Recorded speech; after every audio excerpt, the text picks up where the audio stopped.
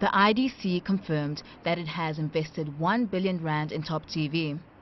Direct ownership figures published on Digital Media's website shows that the IDC has an 11.13% stake.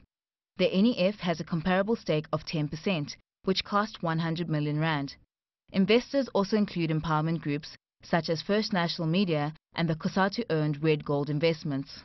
We have to understand the modeling, because what we did was IDC took a direct stake. In fact, now the percentage is a little bit different from that, but IDC took a direct stake. But in addition to that, we help fund other groupings, because that's one of the other things was on the empowerment side. Because remember, this economy is a bit skewed. You still have the previous disadvantage, people not having access to capital, so therefore not being real players in the industry in terms of investment. Also, we provided in a debt facility. Going forward, the IDC will look to the business plan practitioner for a course of action. So the process now is with the business plan practitioner.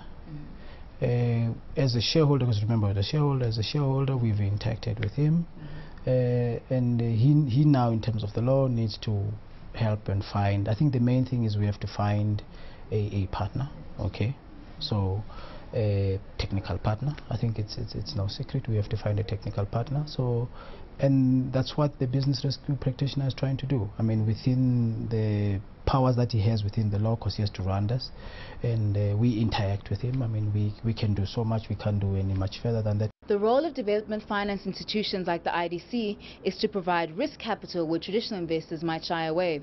In 2009, the IDC invested in Top TV, but was enough due diligence done?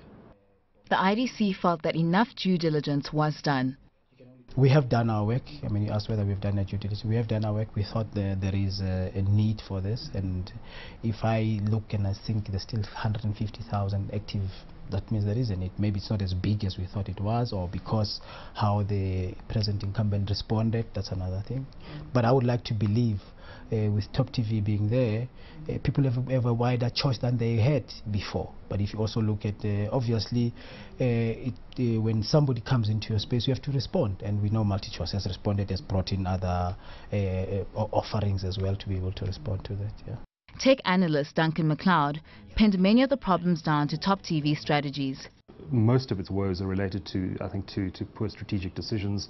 I think if you speak to the management and the shareholders there, you'll get a picture of a company that hasn't been at the top of its game. The operator has roughly half of the 350,000 monthly subscribers it needs to break even.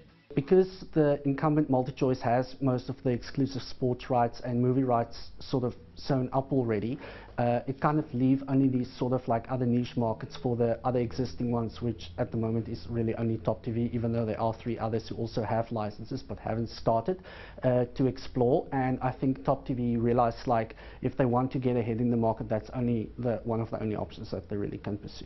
The IDC has not been supportive of Top TV's adult entertainment venture.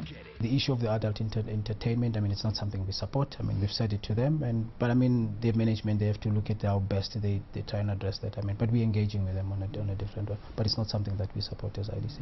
Despite Top TV's efforts to sell adult TV as a saving grace, its future remains uncertain, especially as such proposals do not sit well with key investors. Panashe Chigumadzi, Johannesburg.